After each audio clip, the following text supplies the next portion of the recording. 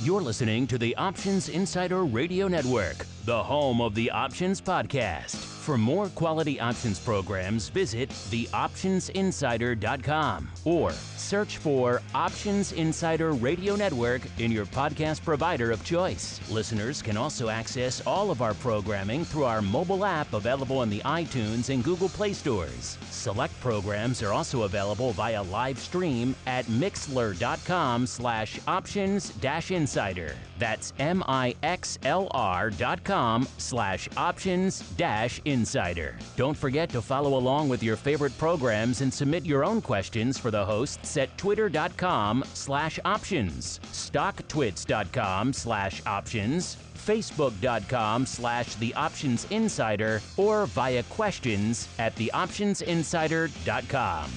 The Options Insider Radio Network is sponsored by Fidelity Investments. Fidelity's Option Trade Builder tool can help you confidently build an options trade in 3 simple steps. Just choose a strategy, select a contract, and then review the benefits and risks of the trade. Learn more about Option Trade Builder at fidelity.com/options. Options trading entails significant risk and is not appropriate for all investors. Certain complex option strategies carry additional risk. Before trading options, contact Fidelity Investments by calling 800-544-5115 to receive a copy of the characteristics and risks of standardized options. Fidelity Brokerage Services, LLC, member NYSE SIPC.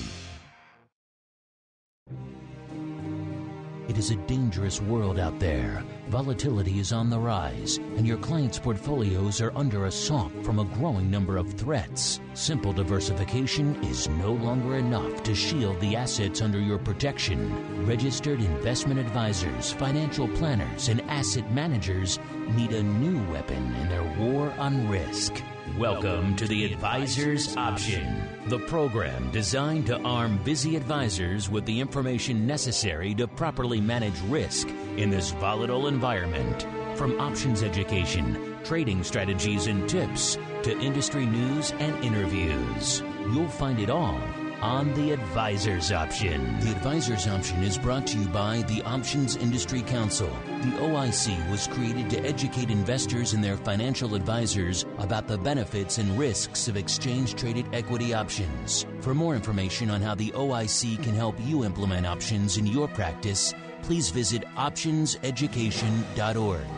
The Advisor's Option is also brought to you by Swan Global Investments. Since 1997, Swan has been the leader in hedged equity and option income strategies with GIPS verified results. Swan provides unique and valuable solutions to the inherent weaknesses of asset allocation, offering defined risk strategies that allow upside participation while also protecting advisors and investors against market risk. For more information about our advisor program for separately managed accounts, Swan Defined Risk Mutual Funds, or our proprietary option overlay strategies, please contact Randy Swan at swanglobalinvestments.com. Think outside the style box. Think Swan when deciding on risk management solutions to market risk. The Advisor's Option is also brought to you by Option Research and Technology Services. ORATS is your source for options backtesting. It's where you turn your ideas into results. Founded on the floor of the SIBO over 2 decades ago, ORATS is a full-service option research firm focused on helping you develop options strategies in line with your investment objectives. With a state-of-the-art backtesting platform, scanning, and implementation tools, ORATS offers end-to-end option strategy development, making the whole options trading process easier. For information about backtesting, scanning options data, including dividends and earnings, visit orats.com or email Matt Amberson at matt@orats.com. The Advisor's Option is also brought to you by Northern Trust Capital Markets, offering a unique blend of transparent trading, quality execution, and smart liquidity solutions across institutional brokerage, transition management, securities lending, and foreign exchange. Northern Trust's options offering includes quiet access to non-traditional pockets of liquidity, with hands-on support from experienced traders to customize your trading strategy, combined with the peace of mind that comes with trading through a stable and globally respected firm. To learn more, contact John Cherry at John_Cherry, spelled like the fruit, at ntrs.com, or visit northerntrust.com/capital markets. And now, it's time to learn how to implement options in your practice. It's time for the Advisor's Option. All right, everybody. Welcome back to the Advisor's Option, the program here on the old network where we help you, the busy financial advisor and asset manager, learn how to wade into those sometimes murky, sometimes scary options waters. My name is Mark Longo from theoptionsinsider.com, as well as, of course, from the ever exciting, at least we hope so, Options Insider Radio Network. And I'm excited to be joined on the program this week by our usual cast of characters. Let's start off. Let's go out in order of distance. Let's go all the way up to the East Coast and then up to a quiet little tranquil area known as New Hampshire, where we are joined by Mr. Matt Amberson, the principal and indeed the founder over there at Options Research and Technology Services, a.k.a. ORATS, a.k.a. the keepers of all that great data you guys love so much. Matt, welcome back to the Advisor's Option. Hey, Mark. Exciting times and exciting markets. Right in the middle of earnings season. Excited to talk about that. And so let's get the show going. Let's get the show going. Let's also move that needle now down the coast a bit and then out into the Atlantic to a little island known as Puerto Rico, where we are joined by the magic of telephone by Chris Hausman, the portfolio manager and indeed the managing director of risk over there at Swan Global Investments. Mr. Chris, welcome back to the show, sir. Hey, Mark, how's it going? Thanks for being here once again. And I think I owed two congratulations, one from Matt and Mark. This is my third 3-year anniversary doing this show, and I don't think I've missed one. Is it really? Is it 3-year anniversary? Oh, we'll have to send you a little 3 years. A little next time you come to Chicago, we'll have some stuff, or we'll ship some stuff out to Puerto Rico. I think the mail makes it out that far, does it not? I think so. There's a ship coming every once in a while. Speaking of making that far, I hear Mr. Matt is going to be heading your way pretty soon. So a little meeting of the advisors' options minds. Don't say too many bad things behind my back while I'm not there. We'll try not to. Looking forward to it. Also joined, pleased to say, in the studio by Mr. John Cherry, the global head of options over there at Northern Trust Capital Markets. John, welcome back to the program. To you as well. Great to be here, Mark. All right, with the gang all assembled, let's dive right on into the buzz. Busy financial advisors don't have time to follow the latest developments from the options market, so we do it for you. It's time to get the buzz.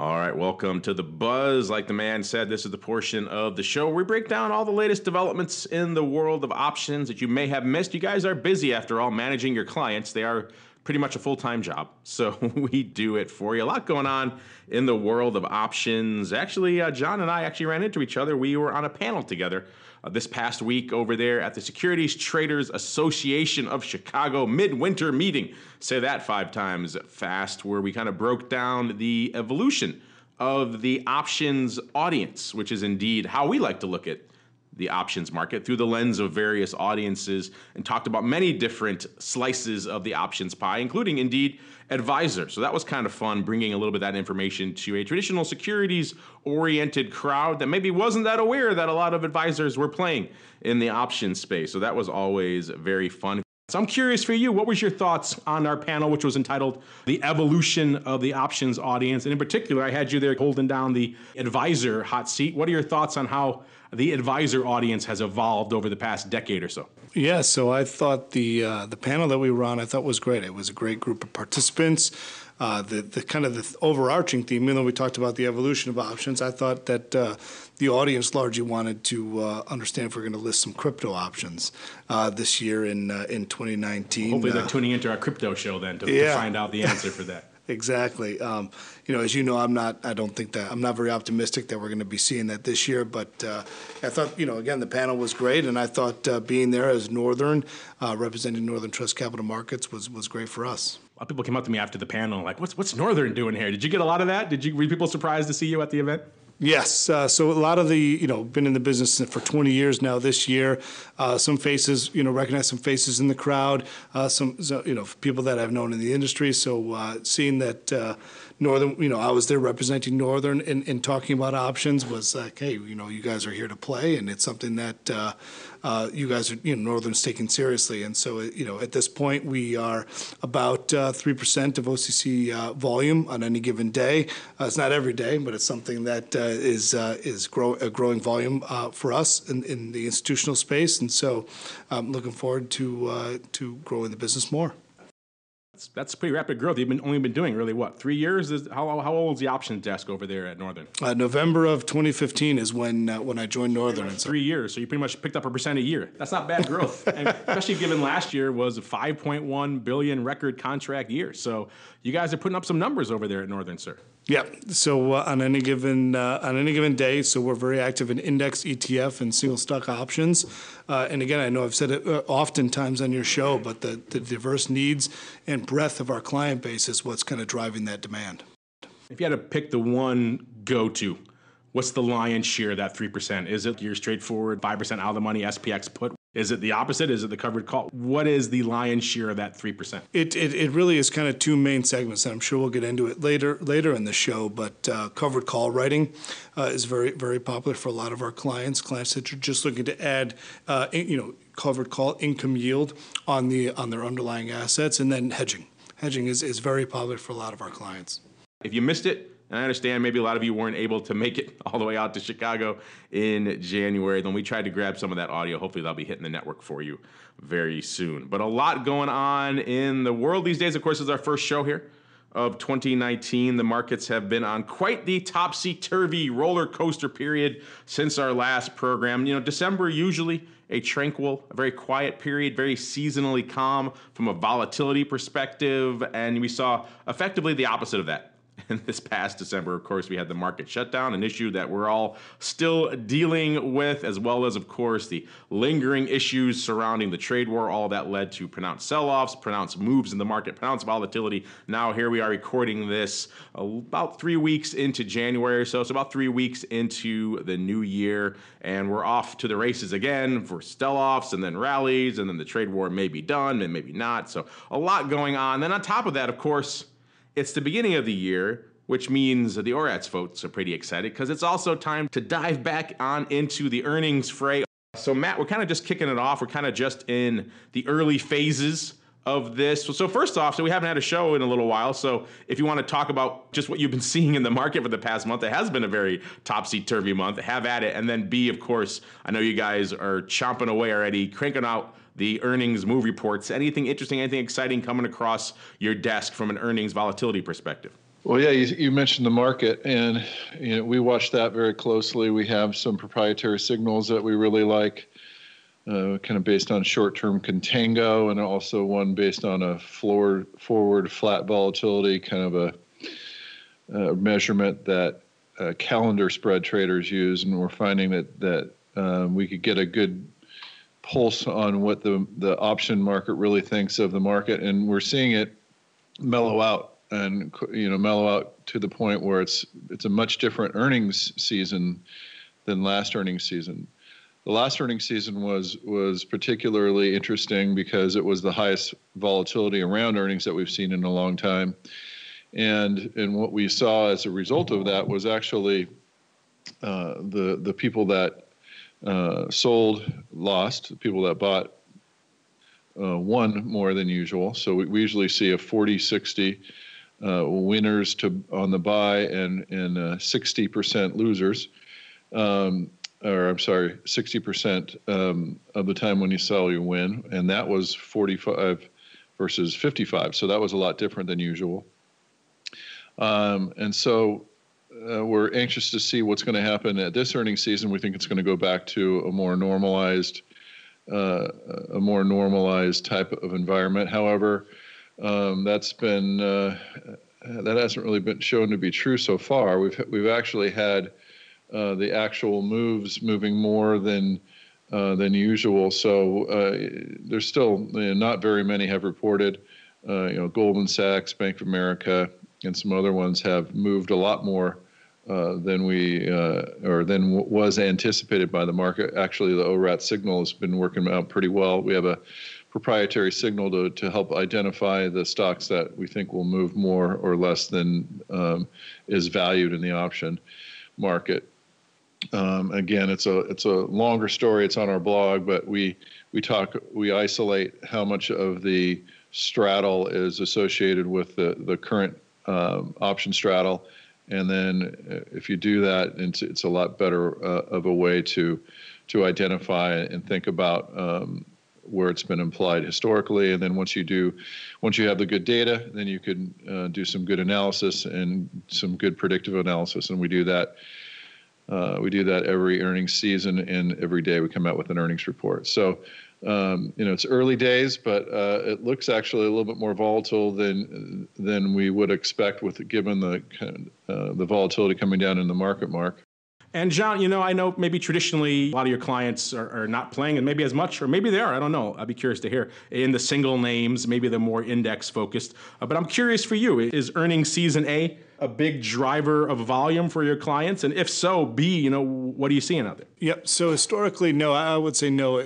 Earnings is not something that largely our clients participate in. But for our wealth management partners, what we've seen, or clients, not partners, sorry, this year has been, particularly fourth quarter earnings, I would assume, given because of where volatility is at and the overall market kind of being, a topic of conversation through the holidays, has been a material increase in hedging of client positions through earnings.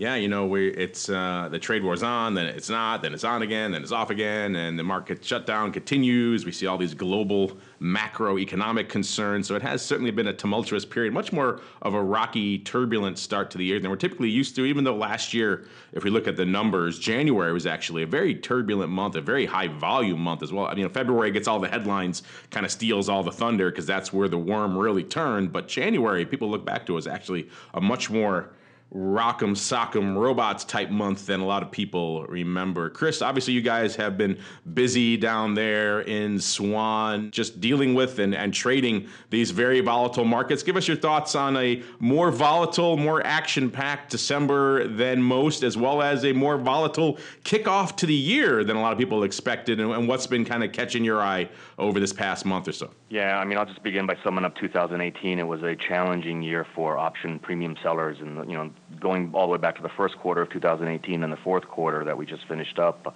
that was some of the best. Those were the two best quarters to actually be long premium since 2011. So, needless to say, realized volatility for the most part this year kind of nipped implied volatility a little bit. And anyone selling option premium had to do a lot of navigating and a lot of tap dancing to kind of avoid, what happened earlier in the year and then what happened in the fourth quarter. So, we're going into January with the same type of situation. The VIX may not be exploding on us right now because we're rallying, and if anything, it's coming down right now. But realized volatility remains to be king. So, when you're going through these type of periods where the underlying is moving so much in one way, it's really best to kind of, to sidestep it a little bit, kind of pick your points when you want to come in and sell premium. Wait for overbought, oversold type conditions, wait for major support, major resistance areas. Because the fact of the matter right now is blindly option premium selling is being very, very challenged right now, with the kind of moves that we're witnessing. Speaking of challenging, there's this guy, you may have heard of him, Chris, named Randy Swan. You may be familiar with him.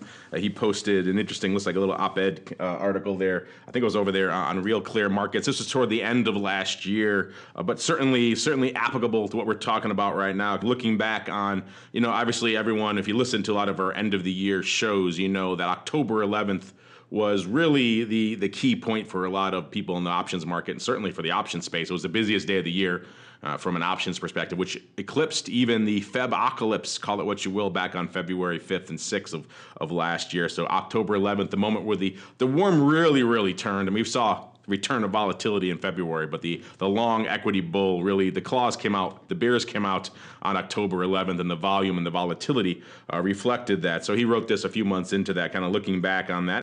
We talked about this on this show as well. There's been this general trend towards passive investing. Even still, if you go to a lot of financial advisors right now, they'll say, okay, I'm going to take you, I'm going to put you, well, how old are you? What's your quote unquote risk tolerance? Okay, 60-40 equities and some fixed income, maybe 70-30 if they're a little bit more aggressive, or maybe if they're super crazy outside of the box, they'll do 60-30 and then a 10 of other, maybe probably gold or something else like that. And they consider themselves to have done their due diligence. They did their job on behalf of their clients. They're following the old school Markowitz portfolio theory from back in the 50s that said you had to have a handful of allocations to these different names, and you were pretty much fully diversified. But as Randy points out in the article here, even the U.S. aggregate bond index fell more than 1% during the first quarter of 2018. So even these things that you would traditionally look to diversify to weren't really getting the job done over that period as well. So I know this is a general issue for you guys over there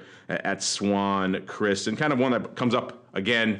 People out there are looking for income all the time. If you had an income portfolio of about 40% of your portfolio devoted to income, that hasn't really been blowing the doors off of late either. And, obviously he's an advocate for hedged equity. We kind of tend to like that approach here as well. I'm just curious, Chris, on your general thoughts of people still turning towards that old Markowitz era 60-40 split, considering their job done, and maybe some of the efficacy of getting a little bit more active, and perhaps, maybe, who knows, maybe heresy, maybe they go out and they actually hedge a little bit, sir. Yeah, I think one of the problems is correlations. I mean, when you go into true bear markets, all assets correlations tend towards one, and they can go very quickly. And we saw that this last quarter. So, it's really about choosing assets that are not correlated and that are going to provide some type of protection, when bear markets come. So that's, it's the whole premise of the defined risk strategies over a full market cycle. It's going to protect you during these larger bear markets, not necessarily the 5 and 10% corrections that we have continuously, because those are just normal pullbacks in bull markets. It's really the bigger bear that erodes, financial wealth over longer periods of time, which is what we try to protect, and which, any hedged equity strategy should try to protect. You're right, because obviously you ride the bull up and then you ride the bear back down. At the end of the day, you haven't done too much for yourself. Obviously the correlation issue is a big one. Matt, you guys live and breathe by the data over there. What are your thoughts on, as Chris alluded to, the correlation? When it all hits the fan, it all tends to go to one, and maybe looking beyond the traditional passive allocation, something a little bit more active. Yeah, there's a saying that, all investing is either long ball or short ball, and mostly short ball. And so the only true way to hedge yourself is to get some long ball in your portfolio. I sound like a broken record on this show, but I like to have long ball that relates, almost entirely to the portfolio that you have. For most people, it's the S&P. So I beat the drum for just out of the money S&P puts. Of course, those are expensive, so you need to figure out how to finance them. You can finance them a number of different ways, but you have to, as Chris alluded to, it's navigating and tap dancing almost. You have to have some type of volatility signals, and they are out there. You have to be very nimble, and you can have an income producing in order to pay for the out of the money puts that you have.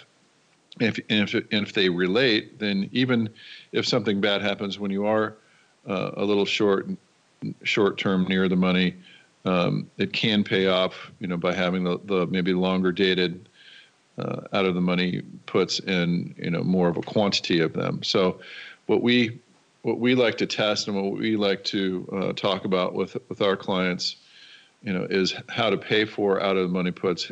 Having that long volatility is really the only way to protect yourself. And as we've seen, I hate to see people get hurt, but we're seeing that some of the ideas that we've had are coming to roost here. And there are ways to protect that portfolio, to protect that investment, and it's not just the old kind of Harry Markowitz 60/40, it's having some long volatility in your portfolio, and that's what we're able to back test. It's what we're able to show, and that's what hopefully we could help pay for with some income producing strategies, Mark. And John, I'm also curious for your thoughts on this question. Obviously, Randy and his team over there, they like a little bit of hedged equity, as you might imagine over there. The point is an interesting one that people have a little bit of maybe short memories, and also that we've seen this a lot. What's the drumbeat been in the asset management world for the better part of the last half decade or so? It's been passive, passive, passive, right? So that means they're going to ride the elevator up and they're going to ride it right back down again, probably a lot faster. So I think Randy's point is an interesting one, that people out there, probably a lot of them, even though despite the vol has come back a little bit, are you seeing this maybe with your clients as well, that maybe some of them aren't prepared for the next downturn? Or also maybe as you're talking to them, maybe anecdotally, what are you hearing from them? Are they calling you up saying, hey, we want to get prepared. We want to start hedging. What are you hearing out there anecdotally as we're seeing the vol start to trickle back in? Sure. So I've seen this a few times since being at Northern. First in kind of 2016 leading up to the U.S. election. There was a lot of questions of, which Democratic president would win or Republican president would win, and the uncertainty around it. And so hedging client portfolios was very popular then. And then you had 17, which was very low vol environment. And so there's not much real hedging taking place other than late fourth quarter of 2017, where you saw a lot of inbound inquiries from clients, institutional clients, high net worth individual clients, looking to protect portfolios in December of 2017. And who knew, a lot of our clients must have had a crystal ball, because that event hit fairly early in first quarter of 18, where, we had that large volatility spike. Fast forward to kind of today, it's kind of a bit more of the same. It's a mixed bag. A lot of clients are comfortable with their risk assets that they have on the long side, and there is opportunity to hedge those portfolios accordingly with put spreads and call spreads, depending if you're short stock. And so it really is just more us being proactively talking to clients about these type of solutions, both for U.S. domestic exposure and international. Well said, sir. It's January. It's typically a slow start to the year, so that some of these fun stories tend to percolate up on our radar this time of year. Not that slow right now, but still an interesting story that came across our radar I wanted to just touch on, because we always talk about on this show, how difficult it is to get clients to sit down and talk about options. The dreaded D word, the derivatives. It's scary. They're terrified. They don't want to do it. Well, interesting data coming out of this was the Capital Group saying, forget about just options, just getting them to talk about money.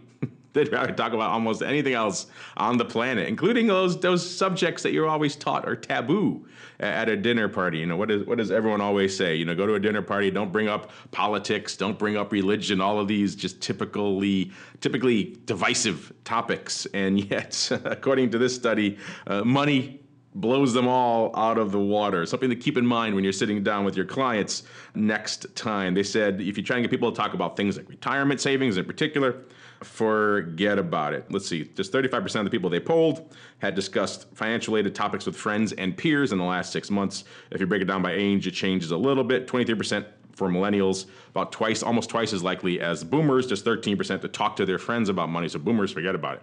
They don't want to talk about money to anybody. Women consider financial topics more taboo than men. If you ask about people to talk about things, which topics they consider to be off limits. So it's a little bit of a counterintuitive methodology, but that's how they did it. So the higher the percentage, the more taboo people viewed it as being. And the highest one there was household earnings. 39% said it's a taboo subject. Forget about it. Won't touch it. Followed hot on its heels by a subject that's near and dear to our hearts here on this show, retirement savings, 38%. So 39% for just household earnings in general, 38% for retirement savings, debt, 32%. So pretty much all financial stuff, all up the top. Inheritance, 25%. The typical thing people tell you not to talk about, politics, people have said, sure, we'll talk about that. Only 17% said it was off limits. So less than half who said retirement savings were off limits. Let's get even further down the rabbit hole, a little weirder. You talk about drug use, because who doesn't do that at a dinner party? Why not? Sure. Only 14% said it was off limits. So 14%, almost 40% say retirement savings, but only 14% say, let's talk about drug use at a party. Race, probably the most divisive issue of our day. 5 times more acceptable to talk about. Just 8% than retirement savings.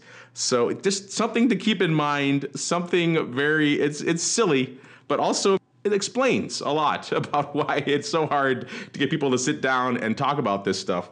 Let alone when you start getting down the rabbit hole to options. I'm sure if they put options on here, it would be 98% because it doesn't sound like this crowd would be into that. But still, interesting stuff. It's kind of a silly poll, Matt and or Chris. So if you have any thoughts, feel free. But it kind of struck me as funny that people would rather talk about these deeply, deeply divisive. I'm not sure what dinner parties these people are going to. The ones I go to, we certainly don't discuss those topics. But hey, you never know. Next time I'm going to go there, I'm going to sit down to the person next to me and say, tell me about your inheritance and or retirement savings, because that's really going to offend them. So I guess that's the moral of the story, Matt. If you want to offend somebody at a dinner party, ask them about their retirement savings. Yeah, Mark, it's a little sad actually to me, because the reason they're not talking about it is they're not in a very good spot. And when they're not in a very good spot, that's not too great for kind of the society around us, right? You want people to be financially secure, then they can make better decisions. You know, if they're not saving and they're in debt, they're panicked when it goes against them. And you know, I think it's actually quite divisive for society. You have a whole swath of people that aren't saving enough and don't have enough in retirement, and you know they are you know, in investments that they probably shouldn't be in. And you know, you could point to the cause of it. A lot of it's easy money. And you know, it's very difficult to, you know, get any return by savings in a savings institution. So, you know, I saw that story. I appreciate you bringing it up, and you know, that's how I'm feeling, Mark. I'm feeling, you know, just a little bit sad about it. Hopefully, we could turn this around. Well, let's see. I don't know if our next story is any happier, but we'll try. It's an interesting one. It's not really happy or sad. It's more, I think, more just illuminating Barron's, as they want to do. These publications live and die by their lists, and they come out with their list of the top. It's an interesting number, 1,200, top 1,200 advisor. That's a huge number. Are you really that excited if you're number 1199? Maybe you are. I don't know. But top 1,200 advisors of 2018. And this is interesting. There's a lot of interesting takeaways from this. You can read the whole thing over there at Barron's. I encourage you to skim, perhaps do the abstract. But there was a couple of interesting takeaways from this. First off, if you go through, there's a lot of talk of volatility in this list, which is interesting because that's obviously near and dear to our hearts. It's pretty much the theme of the entire piece, volatility, the return of volatility. What does that mean? What does that mean? So you'd think when you see that you would assume that a lot of these advisors and asset managers that they're including in this would have some sort of wherewithal in the space that we're talking about, which is options. And yet nowhere is that really a pullout or a call out or any sort of talking point about we named this advisor to the top of this region or this area because of their knowledge or experience in this particular arena. Maybe dealing with volatility would be a thing you'd want in an era where volatility has returned. And yet it seemed like the takeaway from this was, quote unquote, staying the course. That's what a lot of them were talking about. Or they were talking about dealing with this volatility by adjusting their allocations to things like credit, which we just talked about before. Not perhaps the most effective of ways to diversify your risk. All the kind of standard boilerplate you would kind of expect from the option space. You think in 2018, the criteria, the evaluations would get a little bit savvier, be a little bit more demanding. They talk about here, the stock market was on a roller coaster ride throughout all of 2018. The number of 1% moves had matched all of 2017's, and that was by February. So we had a rock'em sock'em year, and that people were saying return of volatility wasn't a big concern. This guy from this firm says they had very little concern expressed by their clients. A lot of them talked about the return of volatility, saying that volatility is normal. And they wanted to spend time explaining about 18-month cycles of no volatility and long-term cycles. So a lot of this was getting back to the old beating of the drum of buy and hold, weather the short-term volatility for the longer term. Interesting, though, is that there seemed to be a subtext to the analysis. You know, for years we've talked about how just the entire trend has been towards passive.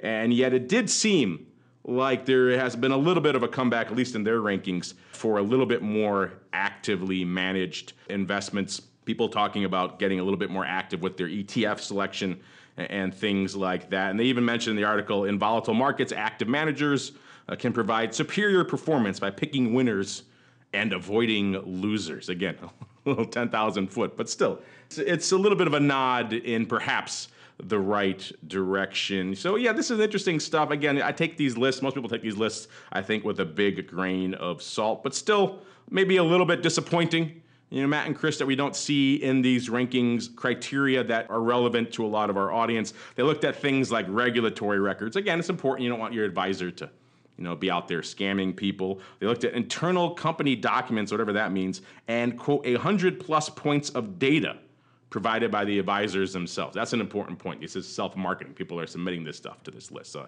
keep that in mind when you see these lists as well. Sometimes the busy advisor down the street is busy managing his clients, not sending his data to Barron's. But still, that's a conversation for another day. Interesting stuff. I don't know, Matt, does this surprise you at all? Or is this kind of what you expected? Even in 2018, they're not really looking down the rabbit hole that much. They're still looking at surface things like buy and hold, long-term investing, and simple things like we just talked about, simple portfolio diversification being the panacea to all of your portfolio's ills, sir.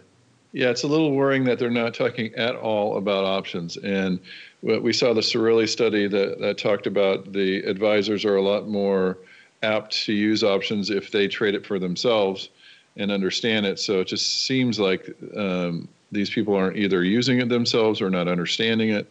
And yeah, I saw that what caught my eye was, they're talking to their clients about, hey, volatility is good because we could actively manage and get you in the right securities and kind of playing to their book a bit. So that's what I came away with. Again, this is what we're trying to do here on the show is talk about options, talk about how they can provide protection, how they can provide some income and some cushion, and in volatile markets be able to make the investment returns that might be sought after by these investors. Mark? Chris, this is obviously a hot topic. It's pretty much the core thesis of this program, getting people to think a little bit more actively, look at things like hedging as alternative ways to deal with volatility rather than just ride the storm up and ride the storm down. What are your thoughts on this list of the top 1,200 advisors, a lot of advisors by Barron's, and the fact that they, even in 2018, a year where volatility came back by their own admission, it's still not really a big criteria for how they evaluate these advisors?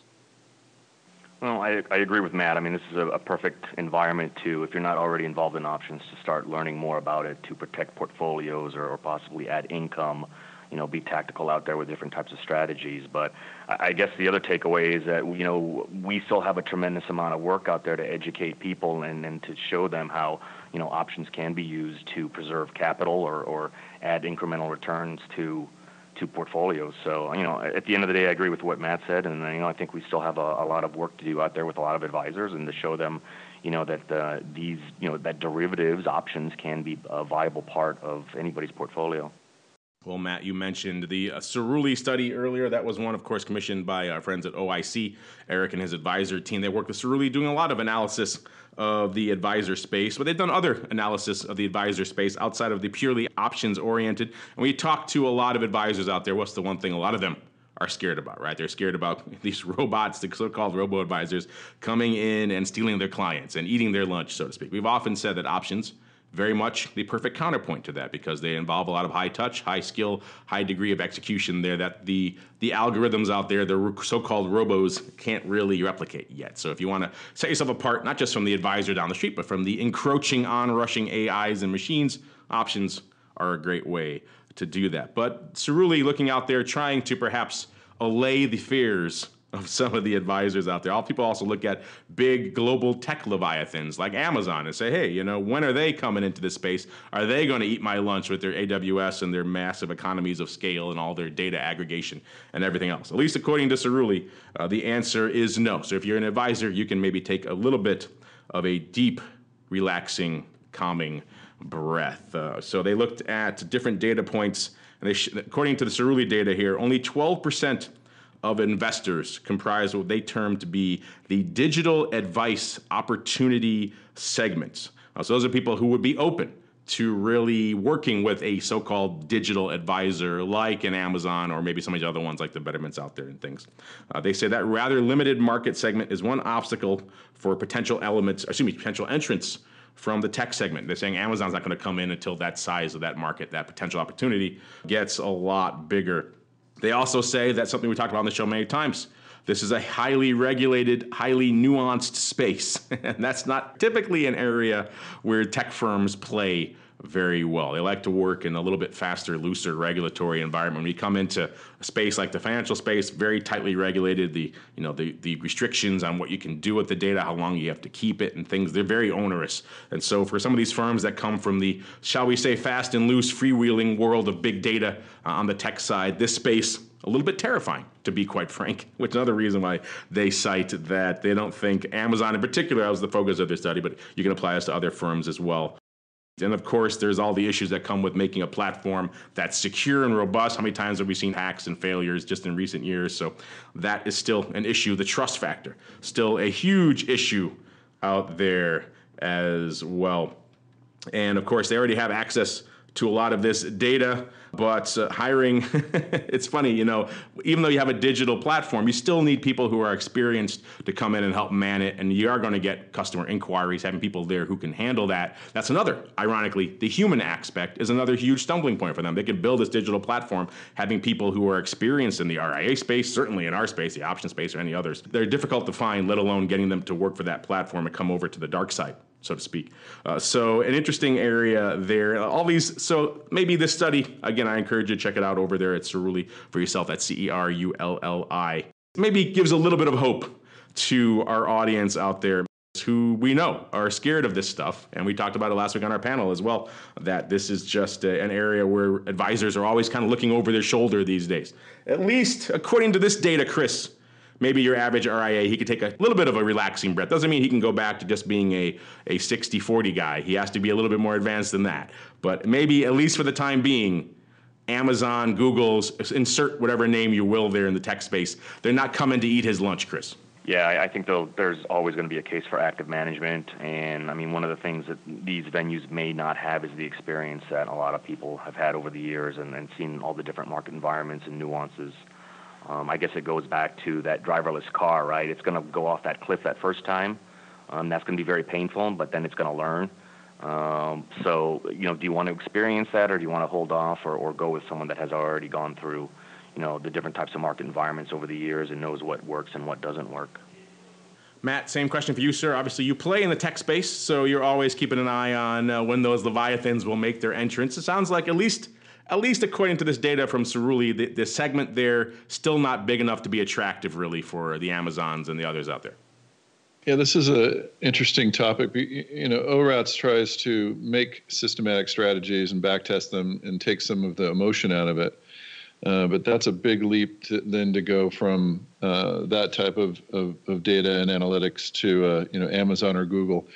I'm reading this book on surveillance capitalism, and I think it applies here. How one of the biggest market effects is how much data, and we don't need to tell anyone that, but they own of each individual, and now it's getting into even health and what you eat. My wives and daughters track everything on their phone, and I know that's going right into someone's database. And now we're going to be able to track everything that they trade to. So is there anything that's not safe? But I think it's a ways off, but I think that there is something to be said for some systematic strategies, and the AI. My clients are using AI, but you have to get good data. You have to get the professionals behind the AI. It's not just starting it off and having some tech guys. You have to have people that know the markets, that know options, that know the things that go into the investment sphere before you can make them systematic. But I do think that there is a degree of systematic strategies that are coming to the market, and advisors are going to have to get on board. You mentioned 1,200 in that last study. I'm kind of new here in Portsmouth, and there are so many wealth advisors, I can't even believe it. So, what are they doing up in those offices, and can it be automated, and what are their margins? I actually ask myself that, how could we make some of their job more systematic? But, as Cirilli is saying, it's a ways off. It's very regulated right now. It's going to be a difficult road to hoe for these financial corporations that already know so much about you. There has to be some pushback somewhere, Mark. Who knew Portsmouth, the new mecca for asset management up there? I'll have to go check it out up there. We'll poll some of your neighboring RIAs, Matt, and see if any of them use options. We'll take an over-under on what we think that percentage will be. Since we're talking AI here, I want to get some of your questions on as well, listeners. I know you guys haven't backed up. Since we're talking AI, we'll wrap up with this. It's kind of interesting. And more surveys, more studies is coming out of financialplanning.com on this. Again, this topic very, very top of mind for a lot of advisors out there, particularly some of the newer advisors, younger advisors coming into the space, and they're looking at how they're going to deal with this broad technological future. Matt mentioned, of course, AI and machine learning. That's a big area of development for a lot of these platforms, including the aforementioned Amazon. Amazon seemingly the boogeyman for just about every industry these days. Everyone's looking at Amazon, coming at them over your shoulder, whether you're in the organic hummus market like Whole Foods or whether you're in wealth management. Amazon, looking over your shoulder at Amazon all the time here. In fact, recently, according to this article here, Amazon, they pitched obviously everyone knows Amazon Alexa. They went out there and pitched the AI underpinning the Alexa system to the wirehouses and broker-dealers out there in the financial management space and the robo-advisors. So maybe contrary to what Cirilli says, maybe this will scare you a little bit more. I don't know. Maybe I shouldn't have ended with this one to scare you guys, but we'll still, it seems like there is hope there, though. They did a poll here. This comes out of Source Media as well. They asked people which robo-advisor, if they're using one, which kind of one are they using right now? And overall, will technology replace human advisors? And out there, apparently, if they're using Betterment out there, they say 28% of them say yes. If they're using other platforms, Betterment was the biggest one by far, actually, by the way, 15%. Obviously, if you're on Betterment, you're already kind of halfway there anyway, so maybe you think the future will be mostly robotic. Then it drops from there, 15% for Schwab, 9% for Vanguard, and so on and so forth. And again, this kind of the crux of this research as well is still that even though there are a lot of these robotic platforms and they can do a lot of things, and AI and machine learning are really picking up the pace of their evolution, still the human factor is kind of a limiting factor. They don't have the expertise. They don't have a lot of these things that clients still need. And clients really still need a lot of that high-touch element to their services that the robots simply can't provide. So that's still kind of an interesting cornerstone there. I'll put a link to that in the show notes as well. The page is called Young Advisors Grappling with a Digital Future. But speaking of grappling, it's time for us to grapple with some of your hard-hitting options questions. Beginning of the year, they're starting to pile up. We got to get you guys cranking through there. So it's time to open up the office hours. It's time to answer your pressing questions about options. It's time to start our office hours. You can become a part of this segment by leaving a question on theoptionsinsider.com, emailing us at questions@theoptionsinsider.com, or via social media at twitter.com/options, facebook.com/theoptionsinsider, or stocktwits.com/optionsinsider. All right, everybody, welcome to the office hours. This is where we hang out our shingle, not unlike the myriad of advisors who live down the street from Matt there in New Hampshire. And we attempt to answer your deep, intricate, complicated options questions. So let's kick things off. This one's got your name written all over it, Mr. Director of Risk. This comes from Levitt. Levitt wants to know, he says, is the 2-year leap put approach replicable in an equity account for smaller size accounts? I ask because I'm looking at doing it with SPY versus SPX and probably rolling around the 1-year point. Is there anything that I should look out for? So obviously, Chris, this guy's been inspired by what you guys do out there in the DRS. Obviously, you guys do it in SPX. He's looking to do it in SPY, but it sounds like effectively a somewhat similar approach, going out, hedging a couple of years out. Again, not an approach we see from our audience very often, so that's why I assume he's been inspired by you guys. What are your thoughts of doing something like this with a smaller account? First off, if there are any maybe caveats he should be aware of. Secondly, obviously you guys like SPX for the institutional type size and a lot of the tax treatments, so obviously that's a downside for SPY. But other than that, maybe also be doing it with SPY. And then maybe if you have any tips in general for someone looking to try their hand at hedging themselves before maybe they graduate something like a DRS? What should they be looking out for? Well, you can absolutely do it on smaller accounts. I mean, we manage a lot of SMAs that are, on the smaller end compared to the institutional accounts that are about 100,000. But you can even go smaller and just trade 1 lots and 2 lots if you wanted to. So, you're right. A lot of people don't go out in the further term space for hedging. So we kind of rent that 1-year option, and one of the reasons is because of the decreased theta or time decay in that option. So that's kind of one of the attractions of hedging in that area. Now, with every attraction, there's also some type of pitfall, right? And we don't get that fast gamma from these 5 and 10% corrections that a lot of the shorter-term hedging programs do. But the other caveat is if you are in short-term hedging and your house does go on fire and you need insurance at the worst possible time where the hurricane's about to hit you, it could be very, very expensive. So we kind of, we're always going to be, always invested, always hedge. That's our motto, and we're not going to try to time short-term hedging events, which characteristically are surrounded by these, these violent 5 and 10% corrections that we have. Matt, you guys are the keepers of the data. I feel bad because you always get homework whenever you come on this show. But I have a feeling you may already be trying to backtest this approach. What do you have to say here for our friend Mr. and Mrs. Levitt? They want to do 2-year puts in SPY, sir. When you mentioned that, Mark, I went off and ran a quick backtest. And, what we found is that, sometimes the exiting of the position isn't always the best strategy, at least from a backtesting perspective. And I have to do some further research because there aren't that many trades out there, and then we have the staggering, so I didn't have enough time to run the staggering trade.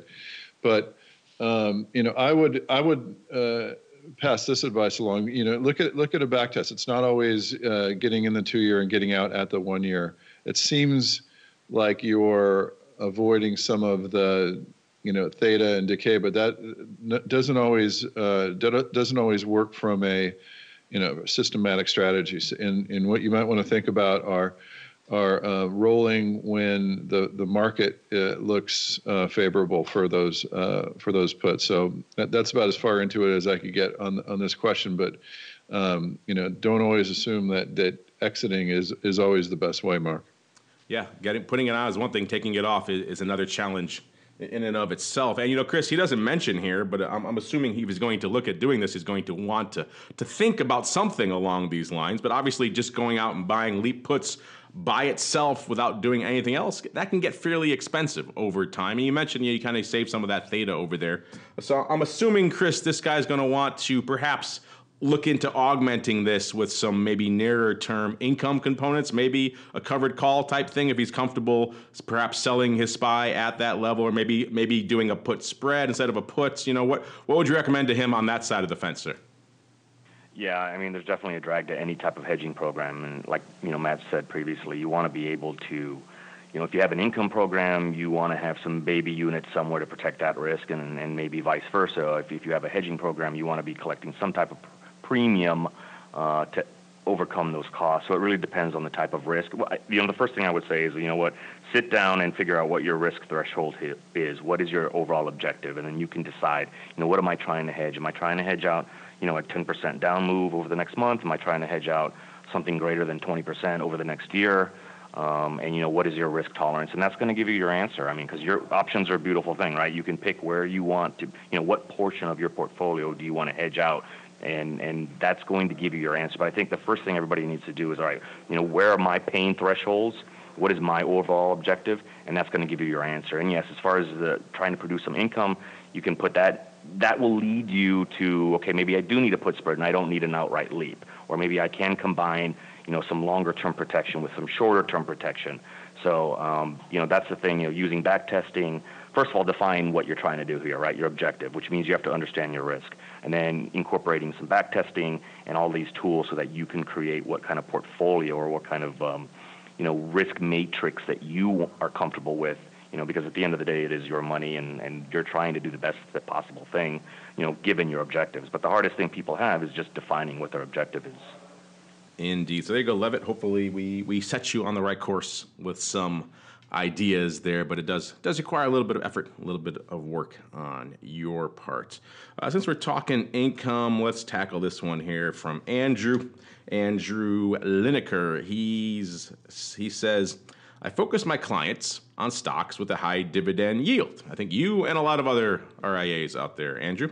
He goes on to write, does it make sense to incorporate a covered call component on top of that to increase the overall yield of the portfolio? Well, short answer is probably going to be yes, but the answer is obviously much longer than that. Obviously, we've talked about this on the show many times. You could create your own dividend income stream. You don't have to wait for the stock to pay you a dividend. You could choose stocks that you like and create a dividend income stream on them using income strategies like the covered call, for example. If you're curious about that, I encourage you, again, go check out the archives of this program. We have many episodes devoted to those income generation type strategies. But in general, there are a couple of caveats you're going to want to know about if you are indeed writing calls on very dividend heavy type stocks. The first one, Matt, maybe we'll walk them through the fact that, there's no free lunch out there at the end of the day, right? So the call owners don't get the dividend. So if you're writing covered calls out on a stock where there is a heavy dividend, the stock's going to look a little bit more favorable. So maybe walk him through some of the things he should be aware of from a pricing perspective if he's out there trying to harvest the old risk premium in these stocks, sir. Right. And, we've done quite a bit of back testing on this. So, some of the results that we've seen are very interesting, I think. And yeah, you bring up a good point, Mark, that, those dividends are priced into the options, and, you're not going to get as much premium out there. But still, what we've found in our testing is you don't want to give up the appreciation. The appreciation, even though you have a high, dividend stock, if the market's going up, you still need to keep up. And so, what we've been finding is just the more out of the money calls, and there are also things that you want to avoid. We've done tests where avoiding these investor conferences and conferences where firms are presenting often are getting a big pop, and that's some of the tests that we've done have incorporated avoiding conferences, i.e., not having a short call on while a conference is going on. Earnings can cut both ways, and then also there are some techniques to look at stocks that have had some gap moves recently and avoid those. So there's a lot of nuance to this question. And again, in order for you to compete with everyone else out there, I suggest you do some testing on some of these strategies, including selling calls on dividends, and you could then see what your strategy is and start have a strategy that is a little bit more nuanced is kind of what we've been finding in our testing, Mark. All right, and John, for Andrew's question here, I'm sure covered call writing, as you mentioned at the top of the show, probably near and dear to your hearts, a lot of what you guys do over there at Northern. What do you have to say for Andrew here, who's maybe looking to juice up his already high dividend stocks with some covered calls on top of them? Yeah, I think, Andrew, this is a no-brainer. It's something that a lot of our clients look for within their portfolios. Anything, again, from institutional clients to high net worth individuals. You have, long stock portfolio, and that's high dividend yield, and I assume, it's single to high digit percentages, and overlaying that with a tactical covered call program can easily bring that in this day and age to a low double digit yield. Certainly something that you should be considering. The other thing that I talk to clients about often is if I am anytime I'm looking to sell stock and I'm patient to do so, selling a shorter dated covered call that's at the money or slightly out of the money is a great way to pick up some premium income and get assigned. Great. If you don't, you're picking up free money. Mr. Chris, same question for you. Andrew. He really wants to get into the covered call game, or the income game, I should say, on top of his dividend income portfolio. He wants to have his cake and eat it too, Chris. What would you say to him? Yeah, I think the other nuance you have to be aware of, and Matt already mentioned, aside from the option already pricing in the dividend, the volatility the implied volatility of options on dividend-paying stocks in general, right? So I'm just making a general case here, tend to be lower than non-dividend-paying stocks. So, not only, is the option pricing in, the ex-dividend date and what happens to the stock during that time frame, you're going to have a general tendency where there's lower volatility on dividend-paying stocks. So, that's just another thing you have to be aware of when you're trying to go into this type of strategy.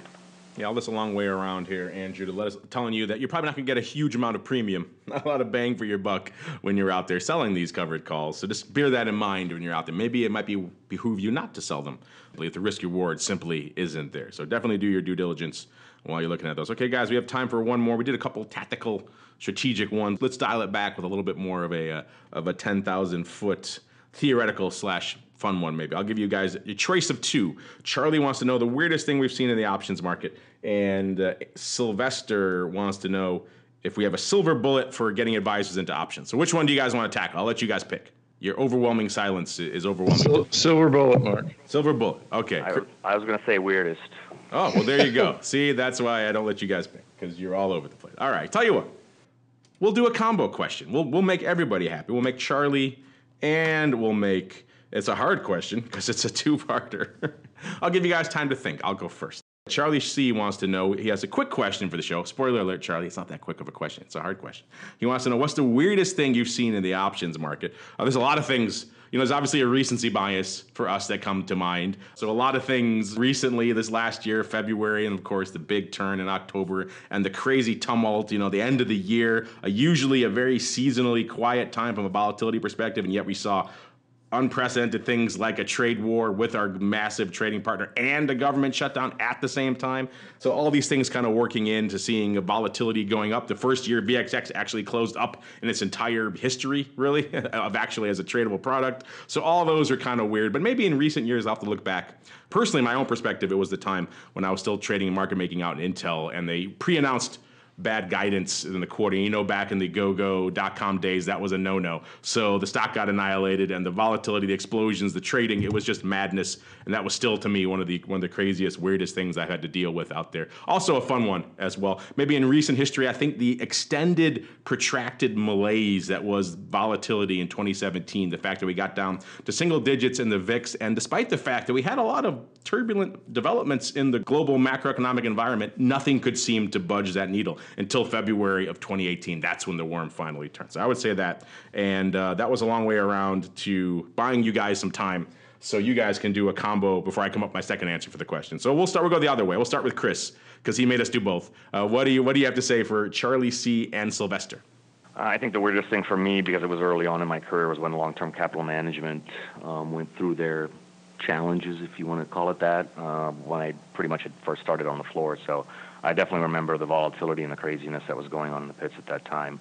As far as trying to get more advisors in options, my question, what is an advisor trying to do for their client, right? They're trying to provide the best risk-adjusted return for clients, and options can do that. So again, advisors do need to get out there and learn how they can use options to both hedge and produce additional income for their clients' portfolios. Matt, same question for you, sir. Combo question. Blame Chris. Don't blame me, Mr. 3-year man. He made us answer both. What do you have to say for Charlie and Sylvester? Well, by far the weirdest thing I've ever seen was when I was backing traders, and I had a trader in the United Airlines pit in the days before 9/11. So I wanted to avoid saying that, but they were buying all kinds of puts way out of the money. And usually what will happen when there's insider trading is the exchanges will go to the SEC, and the SEC will look, and sometimes you get relief. But in this case, there are even some papers that were done by academics. Dr. J. John Jerian did a paper that showed that there was pre-knowledge of it. So that was definitely the weirdest thing, and still, from a conspiracy theorist, kind of really rankles me. And a silver bullet that would get more advisors into options, I think here's the way to do it.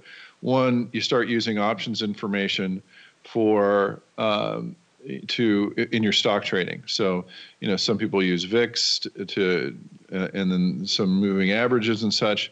ORATS has a bunch that you could download by going to our site and getting our access to our data API. Like I said, contango, put call slope, the market width. There's a lot of things that you could look at for advisors to start using it, especially the advisors that use technical analysis in their trading or their advising. So I think that's the first step. And then the second step is once you start to understand those relationships, then you could start to trade around it in your own accounts. So, and then once you start to feel comfortable trading in your own accounts, hopefully back testing it, and then that's when you feel comfortable enough to give this advice out to your clients. So those are your two answers, Mark. Good ones. 9/11 is the one people bring up a lot. I was fortunate in that sense that I had like a month or so off between I had closed out my positions and kind of sold them back and start new ones. And that month happened to coincide with 9/11. So I missed, thankfully, it was positionally, I know it was very damaging for a lot of people. That just shows sometimes luck.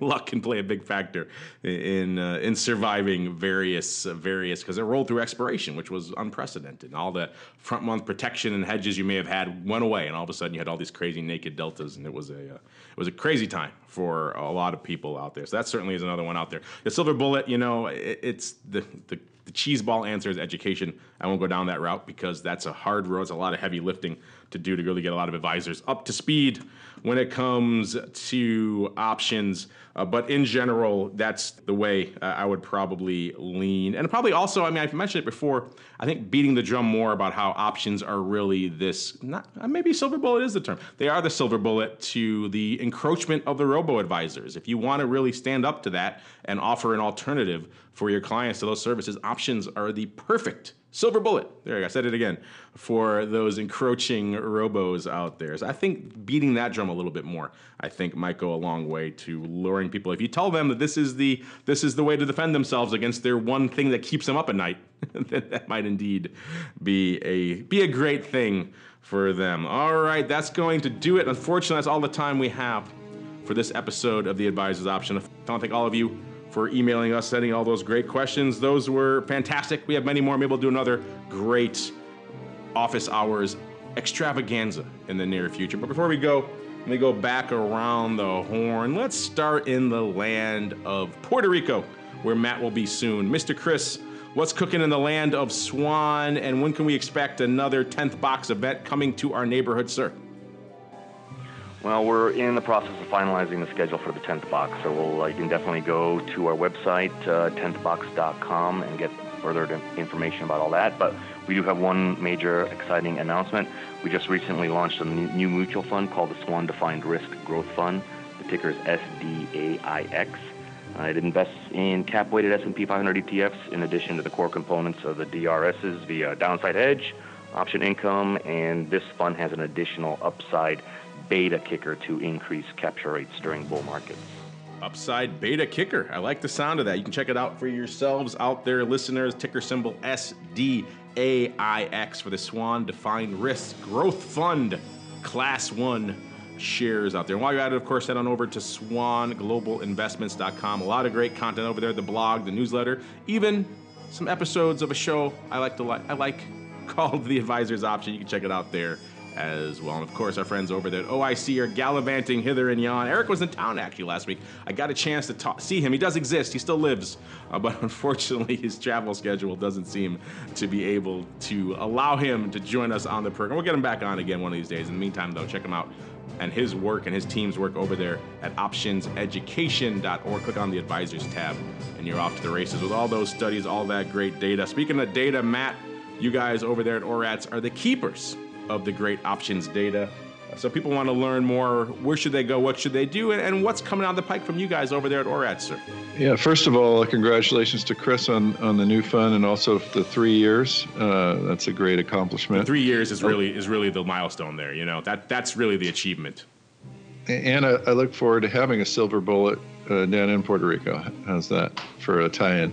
And I was just thinking while you were saying that, I bought warrants. I used to love warrants when I first started trading stocks. I didn't have that much money in my little account that I funded with paper delivery. I was a delivery boy, and I like to invest in warrants. And I was thinking, well, that's basically an option, right? So that might be something for the advisors to think about. But anyway, back to your question. Yeah, we have a new site, Mark, as do you, orats.com. The blog is more active. Go check it out. And also, you could, like I said, I really think the way to start getting into options is to start using option information even in your stock trading. I think there's a lot of great potential there. And so go over to orats.com or contact me at Matt, M-A-T-T, at orats.com, Mark. I like the new site. Looking at it right now, sir. Very, very spiffy. Check it out, orats.com, ORATS.com. Give them a follow on Twitter while you're at it, at OptionRats. And last but not least, John, if people want to learn more about what you and the team over there at Northern Trust Capital Markets are doing, particularly when it comes to options, where should they go? What should they do? northerntrust.com, and feel free to reach out to me directly, John Cherry at John_Cherry at ntrs.com. All right, and on behalf of Matt and Chris and Eric, who couldn't join us, and John, and indeed myself, I want to thank all of you out there for downloading, streaming, subscribing, sending in great questions, all the fun stuff that you do. Keep it coming, and we'll see you next time for more of The Advisor's Option.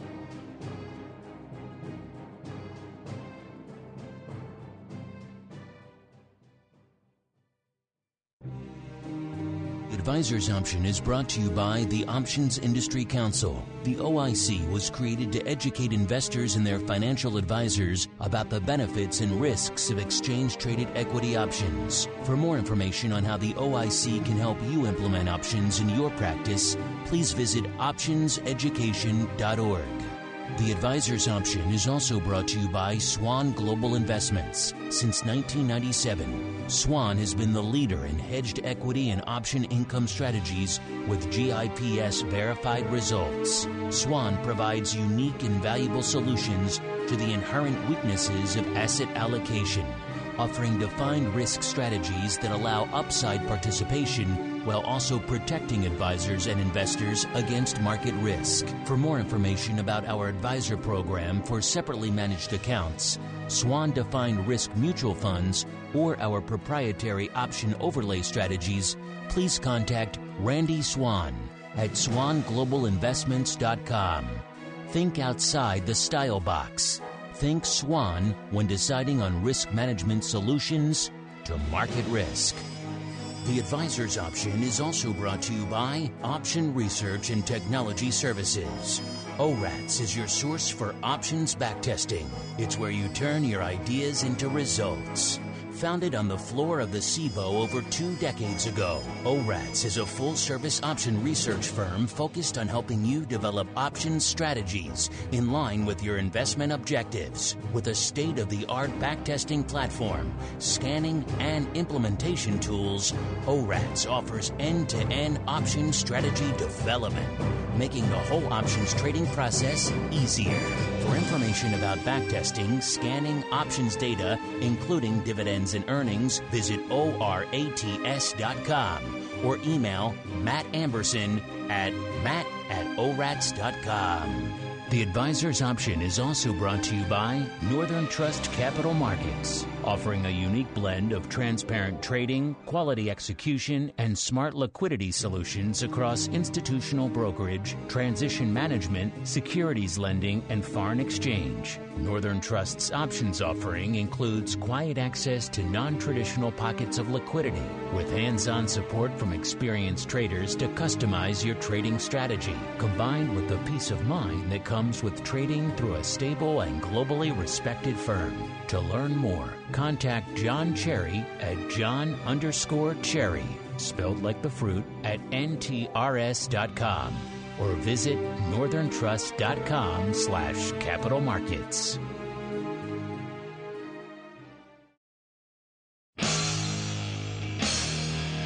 The preceding program was a production of the Options Insider Radio Network. For more quality options programs, visit www.theoptionsinsider.com or search for Options Insider Radio Network in your podcast provider of choice. Listeners can also access all of our programming through our mobile app, available in iTunes and on Google Play. Don't forget to follow along with your favorite programs and submit your own questions for the hosts at twitter.com/options, facebook.com/theoptionsinsider, or via questions@theoptionsinsider.com.